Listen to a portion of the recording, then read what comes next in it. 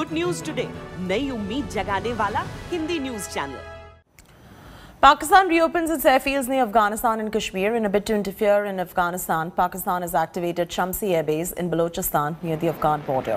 Sources tell India Today that a significant amount of air activity has been observed in that region that is aimed at providing tactical support to Taliban.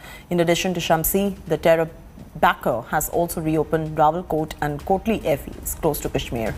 Sources claim that these two air bases are part of the list of 12 satellite bases activated regularly by Pakistan Air Force to back its army. Sources further suggest that New Delhi is now keeping a close watch on these developments. Our security agencies are monitoring the recently activated airfields, and the activities of Pakistan Air Force are also being tracked.